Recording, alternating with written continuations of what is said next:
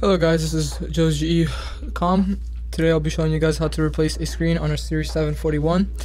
Here are the tools that you'll need. You'll need a 0.7Y screwdriver, a metal pry tool, a plastic spudger, and some glue, as well as some sort of clamp or rubber band. Rubber band would work perfectly fine just to clamp the screen down so that the glue could adhere.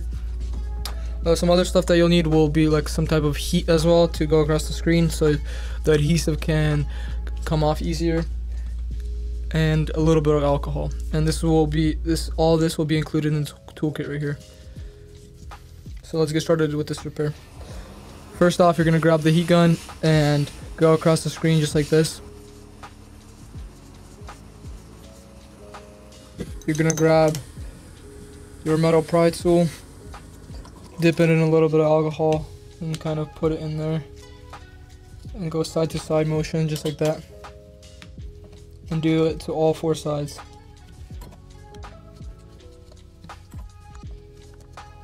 Once you did it to all four sides, you can just start lifting it up just like this. Just kind of pry it up.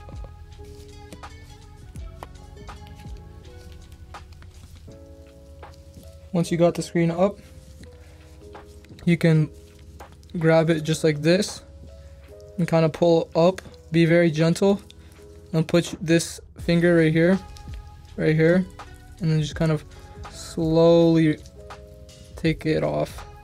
This is pretty important because you could damage this or you could rip it off, and then your whole motherboard needs to get replaced for that. Next, we're going to lift up these ribbons. And last thing, we're just going to pull it back just like this. There we have it. We removed the screen.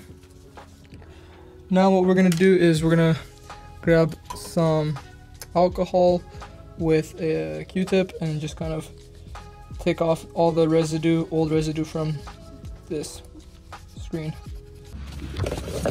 Oh, hey Joe, what are you doing in there? Trying to fix my headphones to save some money. That sure is a strange way to save money. Why don't you try switching to our channel partner, Mint Mobile, instead? They have the largest 5G network in the nation. Is that the breath mints company? No, I mean, it's not minty fresh like that, but they can save you a bunch of money. Their plans start at just $15 a month. How much do you pay? I pay $80. Dude, that's insane. It only takes like 15 minutes to switch over. You could save so much money. You could get yourself a new office. You could fix your headphones up right. Sounds good. I'm gonna switch right now. If you switch too, check out the link in our description. All right, well, check it out, Joe. Have a good one. Alright, once you've cleaned off all of that old residue as best as you can,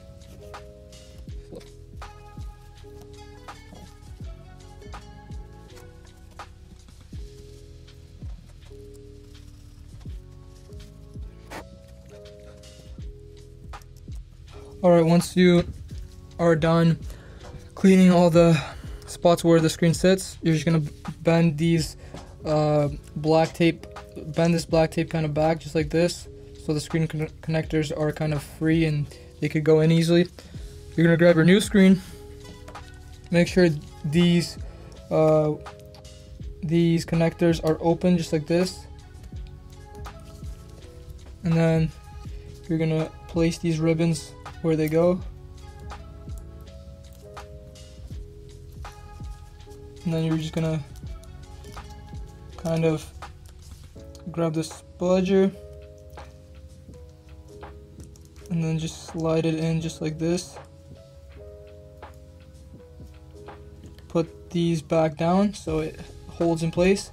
Put this black tape back on just like that, and kind of slowly place everything back together just like that. Just double check that the screen actually works, so we're just gonna try to turn it on. There we go. After you tested that the screen actually turns on, you're gonna grab your glue and let's just quickly test the touch. As you can see, the touch works perfectly fine. Alright, well, now we see that the screen works properly. Now we're gonna go ahead and place some glue all around right here where the screen kind of sits.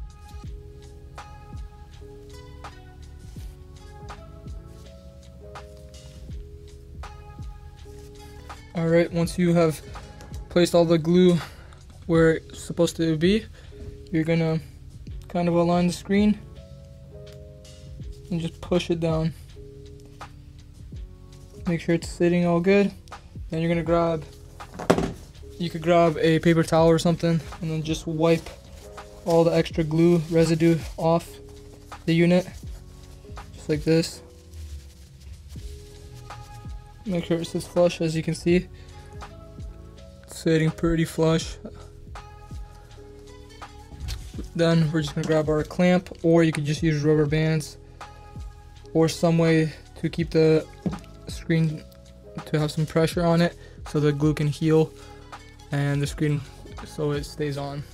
Alright, and there we go. That is how you replace a screen with this toolkit. And thank you for watching and have a great day. Thanks for watching the video, guys.